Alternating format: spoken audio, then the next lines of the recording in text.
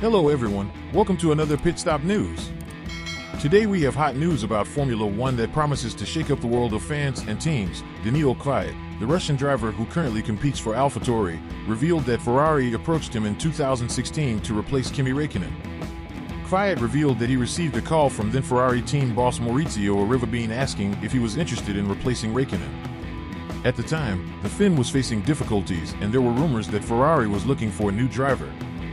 However, Kvyat turned down the offer as he had already signed a contract with Red Bull for the 2017 season. This news is certainly surprising as many speculated that Ferrari was considering other names to replace Raikkonen, such as Sergio Perez or Nico Hülkenberg. However, the Italian team never officially confirmed this information. So, what do you think of this news? Leave your opinions in the comments and don't forget to like the video, share with your friends, and subscribe to our channel to not miss any updates about Formula One.